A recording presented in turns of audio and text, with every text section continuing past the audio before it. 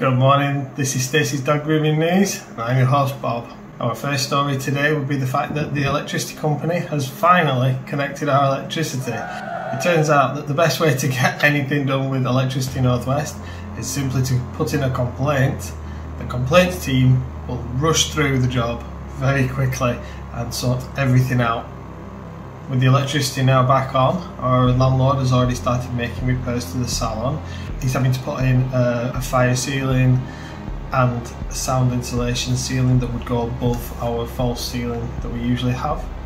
With regards to the insurance, when you send an email and a couple of phone calls, text messages and don't get replies, it's often because your loss adjuster has gone on holiday.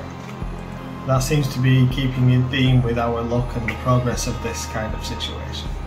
In other news, Stacey's been doing a few more home grooms as well as working at the Posh Pooch's Parlour dog grooming salon on Sunday. To go over some details that might have been a bit confusing, when we are working in the salon, we have got an electronic diary, all kept online. This diary has obviously been booked out with dogs throughout the year. This diary has not been touched whatsoever. Anyone who's got any bookings for the rest of the year, they are all still booked in.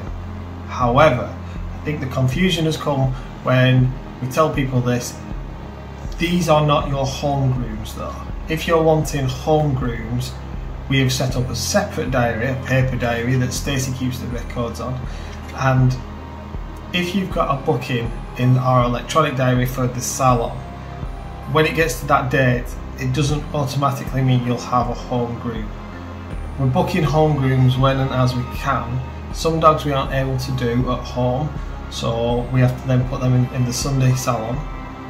As well as the restrictions on how many we can do and the types of dogs we can do, we also have the problem of not wanting to book too far ahead in advance.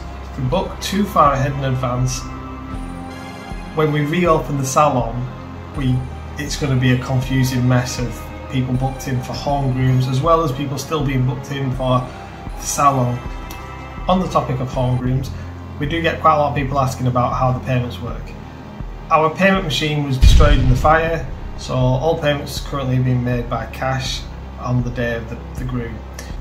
On the note of home grooms, we are asking people to bath and dry the dog the night before, and then on the day it will just simply be a dry cut for us to do.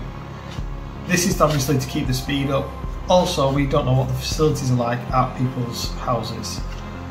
Obviously, the prices will be reflected in the fact that we're no longer doing the bath and dry for you. On rare occasions, we can help and do this, however, this needs to be discussed beforehand.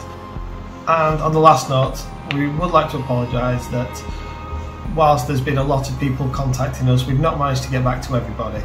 Also, we do realise that we are putting people on lists to get back to, and we might not be getting back to you as fast as we would like.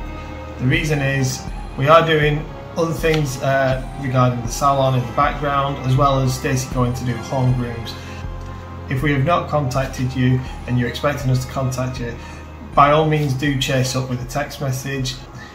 If anyone's got any other questions about the home grooms or anything we can help with, or dealing with the dogs, if there's an extended term between grooms, feel free to ask us in the comments below. I've been Bob, this is Staceys Dog Grooming News.